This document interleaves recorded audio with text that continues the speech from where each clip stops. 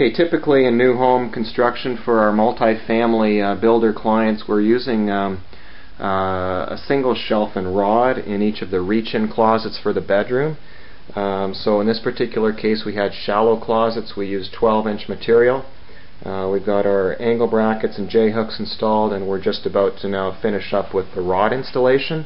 So the last step on the rod is to put in the end cap. We're going to push that in and give it about a quarter turn clockwise to tighten it up, and now we're ready to put the rod in place.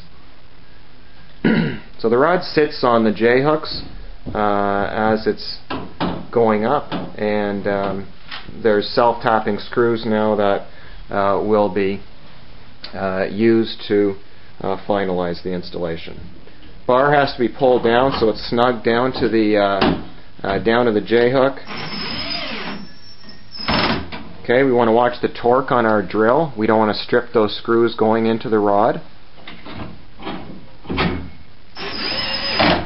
Okay, we've got our torque setting so that it stops at the right point.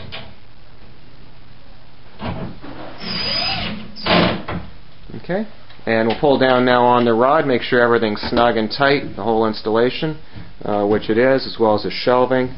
Very solid installation, nice shelf and rod as a spec closet for the reach-in bedrooms.